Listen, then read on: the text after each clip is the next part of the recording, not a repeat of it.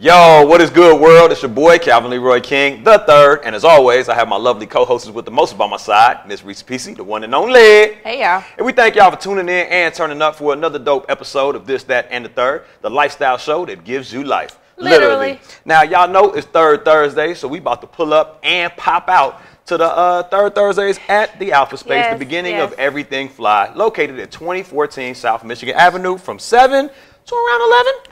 That's a loose end time. But tonight we got Soul Seekers, the first feature-length film from the UK, and it's on the sneaker culture, and it's just gonna be dope, man. The store has been taken over by Puma because they got an event coming up this weekend. So nice. The store is fly. Everything. Troy Pryor from Creative Cypher is curating the event. You want to be there, man. So since we got a dip, we're gonna give y'all a quick rundown of this week's activities on This and the Third. Okay, so you know the French won the World Cup. I did hear that. Oui, oui. We win. You know, I'm not mad at the French. I'm happy Russia lost. Man, so they were in the championship or no? It was just held in Russia. It was just held in Russia, but Russia did compete, and then they, they lost. Mother Russia. But yeah, so the French won. That was, shout out to the French people. I like French bread and French fries. Okay. What else going on in the rundown? So the FDA is now saying you can't call everything milk. Wait. FDA is Food and Drug Administration? Yeah. Got it. Continue. The people who, Scott Pruitt was over. Yeah. Okay. Pruitt now. Right. So anyway, basically, what I think is happening are the milk sales from a cow, milk from cows, are going down. Okay. Because people are becoming a little more educated and worried about their health, so they're buying almond milk. Almond peanut milk. Shit. Peanut milk. Milk does come from peanuts, so I saw a documentary on how it's made. But basically, they're saying any plant-based milk, that soy milk should not count. Should not be called milk anymore. So I think personally it's from the numbers. And it's more than likely to scare consumers off to be like, well, I came here for milk. If this isn't called milk, maybe I'll just go back to regular dairy. Well, and to help the dairy farmers. Yeah, the dairy farmers need help, and I get it. A lot of people need help. But do you know the history behind the milk industry? No. Apparently. Don't quote me on this because I state opinions, not facts on this and the third. But I heard that during like maybe World War I or II, I'm not sure, but they said it was just hard feeding the troops and feeding, people and sustaining, feeding people. And that's when they turned to, well, shit, we can kill this cow and make meat, or we can get this milk out of this cow, maybe this goat, maybe this penguin, I don't know, but just, feed people milk as well. And it's so that's why, where it started? Yeah, because, if you're grown, you're not supposed to consume milk. No other animal besides humans consume milk after they're weaned off their mom's teat. I don't drink milk. You drink milk? Milk doesn't fuck with me. So, yeah, I stopped drinking milk. I enjoy milk. But I don't drink it as much as my son.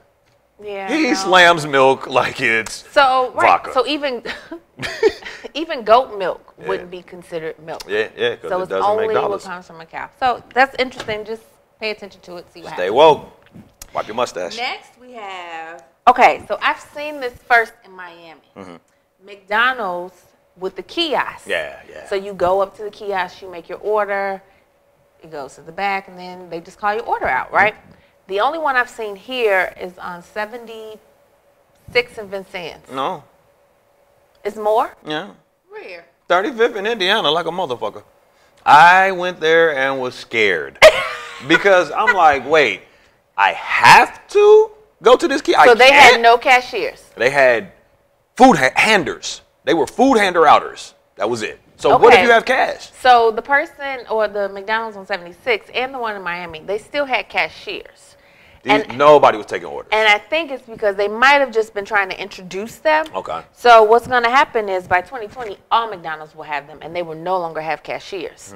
2020, we see things clear. That's tomorrow. So I don't mind it, right? I don't mind the kiosk, but I think, one, it's a way to eliminate all those start-in jobs, right? This is a response to minimum wage. I was just going to say that. Minimum wage is supposed to increase to $15 or more. McDonald's is not finna pay niggas $15. So they cutting out all of those jobs, basically, But I think that out of that will come more resourcefulness for our youth and just people that are looking for entry-level jobs. Like, you have to get a fucking skill. You have to beat the robots at this point. Yeah. So what is your unique niche? We just had an exclusive segment with my man, Michael Cox, and he found his lane. He found himself, due to a tragic loss, but he came out of his shell, and now he's glowing the fuck up. Yeah. I think that this is going to be a good thing at the end of the day when it's like, okay, well, maybe not, because if you turn to the black market, now that's not a good thing. But if you said, man, I can't get this entry-level job, I don't have any skills, what can I do? And you find yourself, because of that situation, I think that could be a good testament to this situation. For some, not for all. Yeah, I was going to say for some. Some people want to work at McDonald's. I just want people to work at McDonald's that I know so I can get free shit. I'm just saying. You remember you used to have a hookup? What restaurant did you used to be able to pull up and be like, Fred Dell? What restaurant was that for you growing up? None. Nigga, KFC, Taco Bell, Burger King after 2 a.m. I've never had a hookup on a restaurant. Oh, I've had so many. But you know what? I know only guys I know have hookups on restaurants. Oh, yes. You, we love my kid's dad, my guy, like everybody, I think it's a men thing. Yeah, he just like to feel like we plugged. I don't have a plug at Foco, sorry. What's going on with the first black man to play Willy Wonka? Drum roll, please. Donald Glover. I thought so. When I first read this, I thought you said Danny Glover. I was about to say, why? Why would Danny Glover, who I just saw in Sorry to Bother You the other day? Yeah. I'm like, what? Nigga, you're getting too old for this shit. Yeah, no, literally. Donald Glover, a.k.a. Childish Gambino. Hey. Yeah. So he will be, possibly playing the first black Willy Wonka. He gonna get it. Unless he fuck up socially, he gonna get Willy Wonka, the original. Oh, buddy from Hear No Evil, See No Evil? Yes. Not Richard Gere. No. Gene Dreyfus. Hackman? Not Gene Hackman. That's my nigga Brill from Enemy of the State. What is the nigga name? Gene Shatner. Gene Wilder. Raouf in the clutch. Hey, we wasn't gonna get it. We wasn't even close. But the nigga did play in hella Richard Pryor movies. Yeah, he did. But I do like the original, so I could really see him playing that and more of that style. The Johnny Depp one was a little weird. Yeah. It's a little weird, kind of scary. I think that they're like forcing Johnny Depp to be the only example we have of that weird Pirates of the Caribbean, Sleepy Hollow. He's like the only actor Willy Wonka. With that label. Yeah, he's just that off-brand ass dude. And I think this is a perfect lane for Childish Gambino to step in and step over and create a lane for more of us to get those type of opportunities. I agree. We can do that, and we can do it even better probably. All right, also going on, your boy Stevie J and Faith Evans are reportedly married. Whoa. What about Biggie? Rest in peace. No. I don't know what This is her only marriage after Biggie, or she's been married since Biggie's death? I don't know if she was married, but she was, with somebody for a long time. Definitely fucking. Because I think he had a drug addiction, and that's when she was going through her thing. Oh. Yeah, so. They were sharing drugs? I don't know. We don't do the like same Faith, so I don't drugs. But Stevie J, don't he got a lot of shit going on right now? Well, kid-wise, always. Oh, okay, always. But Till they're 30. Him and Faith have known each other since Biggie because they worked on the same label. Did not know that was him in the coming. That's him what? He just in the goddamn video with Bass and Puck when they in the big B.I.G. P.O.P.P. in that video. Not Benjamin's, whatever that shit's called. I don't remember, but I'm gonna check the video. I don't remember seeing it, but so they Stevie J is definitely there with some goggles on his head and a shiny ass suit behind Mace doing it. I said, damn, that's Stevie J. I've never heard of the guy until reality TV, honestly. Yeah, well, because he's been a producer. He's been behind the scenes. Behind producers normally until Puff or behind the scenes. Right. So. Yeah, More Money, More Problems. That's the name of that video. Check out More Money, More Problems. See if you can spot Stevie J. Okay. But so they were married. Congratulations. Okay. What about hashtags galore? There's a lot of hashtags that some of us have been participating in, and then others have not. Beginning with In My Feelings Challenge. So the In My Feelings Challenge is the same thing as the Kiki Challenge, which I now love. The fuck out of what? For those that don't know, what sparked this? So Drake has a song called In My Kiki, Feelings. Do You Love Me? Is it In My Feelings? Is it called In My Feelings? Okay. Yeah. But a young guy off Instagram, Shiggy, the Shiggy he Show, did a little dance to it, right? Killed it. Took it off. Track money, got me in my feelings. gotta be real with you. Hey, Kiki, hey, you love me. Hey, are you riding? Hey, hey, hey, hey, whoa, hey, hey, whoa, whoa, are you riding? Hey, whoa, hey, hey, hey. You know, everybody was doing it. Killing it. Including myself. Are you riding? Say you never ever leave from beside me. Cause I want you and I need you. And I'm down to you always, KB. Do you love me? Are you riding? Say you never ever leave from beside me. Cause I want you and I need you. And I'm down for you always. But Sierra had the crown up until last week. When this, then the third zone, Reese, the one and only, showed us what she was twerking with. Partially. She kept it PG, but just, oh my God, it just went slow clap every morsel of Reese in. G. Wait, you know what? Everybody was asking me. Stars. I didn't know you could dance. I'm like, really? She is a gifted talent here, G. She killed that, G. Like, if really? you follow I love her, dancing. So if you follow her, congratulations. that's my thing. Me and my boys, we It rock is it. her But and her couch looks nice. Nice ass couch. So anyway, with this challenge, if you noticed, a lot of people are getting out of driving cars. Yeah. I had peeped that. I seen a nigga get pulled off on Hot Rod for Power 92. He tried to get out and the bitch skirted because he was talking about Kiki. His girl name was Kiki. Laughing. I said, wow. So that's the danger now. Like, people are taking it too far. Yeah. Like, a few videos, they would hop out and the car would be parked. But some of them, they're still driving as they're hopping out, and it's becoming a little dangerous. But I think these young kids, they kind of take it too far with the challenges. Yeah. I mean, at the end of the day, they're young and dumb and out of control. What you gonna do? My question is this: what made that a part of the challenge? Like, when I seen Shiggy do it, he didn't look like he jumped out of the car. Maybe I didn't watch the whole thing, but it just looked like he was just dancing. He did get out of the car. Oh, he did? Okay, so now they got to do car. exactly what he did. Right. But I liked how different people kind of added their own variations to it. So. Okay. Also, man, Michael B. Jordan was out yachting and only had bunnies around him. White bunnies. Just snow bunnies galore. Yeah. So are you concerned with this? Well, I didn't think it was a thing, right? But I read the article. Wakanda card? I mean, Wakanda didn't raise him.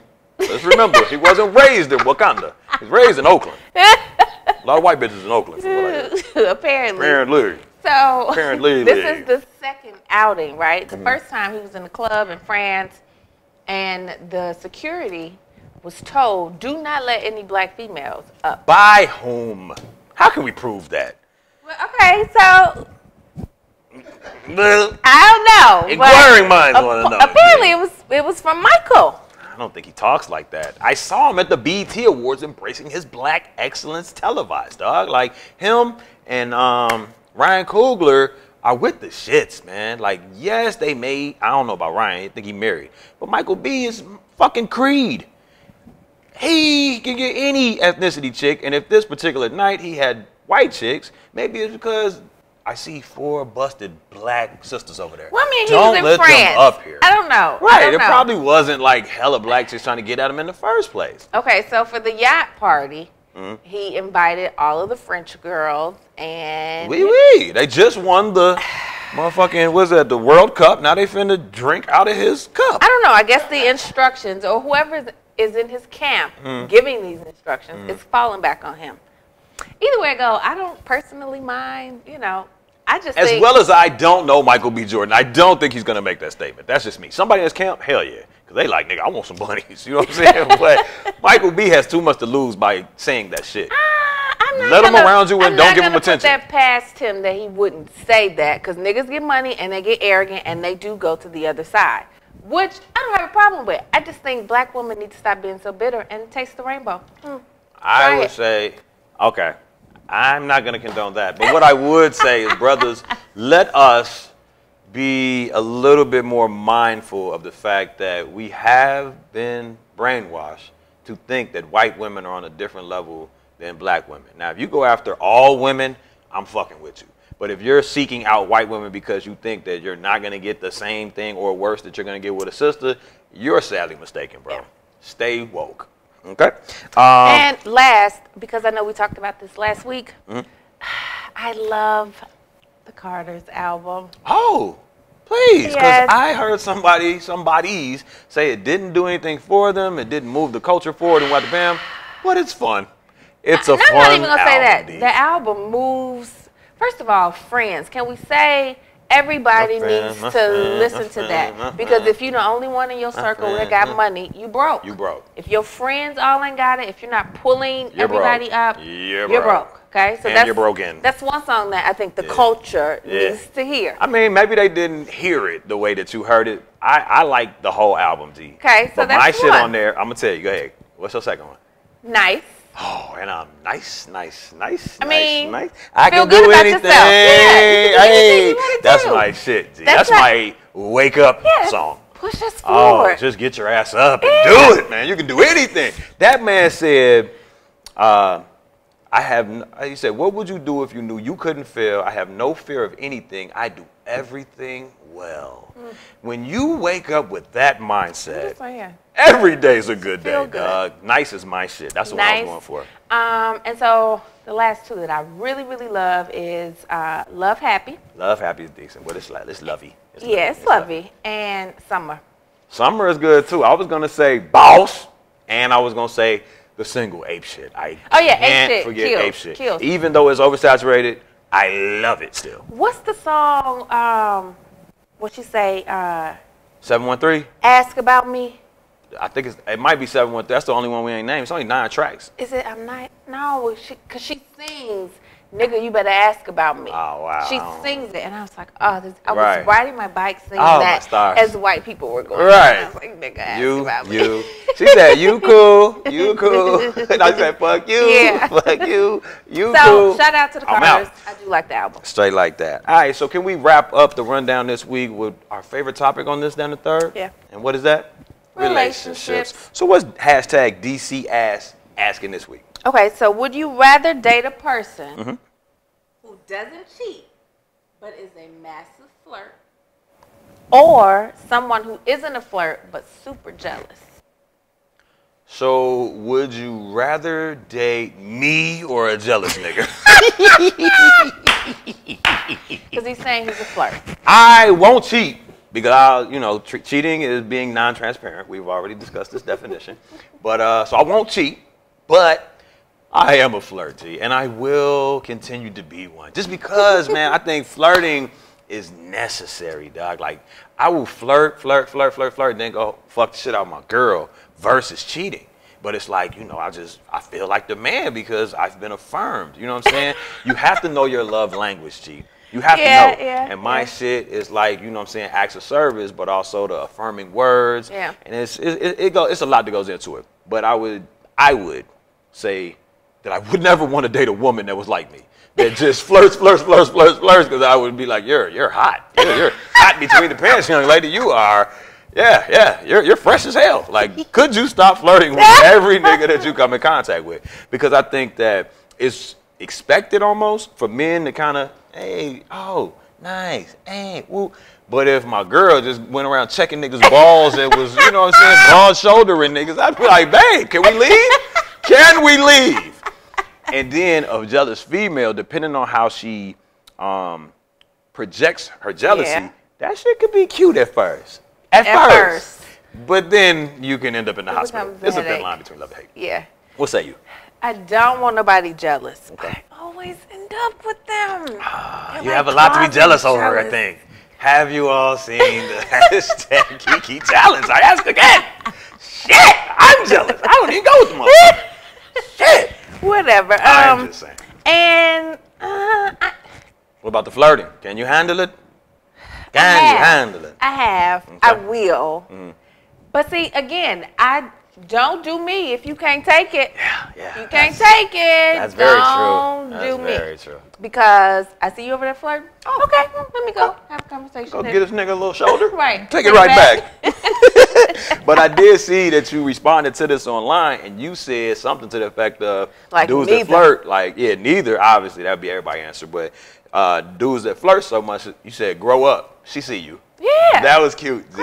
That was cute. I mean, because sometimes the flirting can just be like, they have to have intention all the time. Yeah. It's like, dude, have a seat. Yeah. But that's my thing. Like, attention. I'm an attention seeker. I don't give a fuck if I'm in a preschool or an old folks home. Everybody see Calvin? Does everybody love Calvin? Just let me know that you love me, and I'll be on my way. So usually I'm around my peers, so I act that way. Yeah. But it is what it is. What do you say? Would you rather be in a relationship with a flirt or somebody that's jealous? Let us know in the comments below. But I think that about wraps us up for another dope episode of This, That, and the Third, the lifestyle show that gives you life, literally. And we are signing out and signing off. It's your boy, Calvin Leroy King the Third. My lovely co-hosts with the mostest, Miss Reese PC, the one and only. And we are the undisputed King and Queen of Chicago Podcast. Check us out.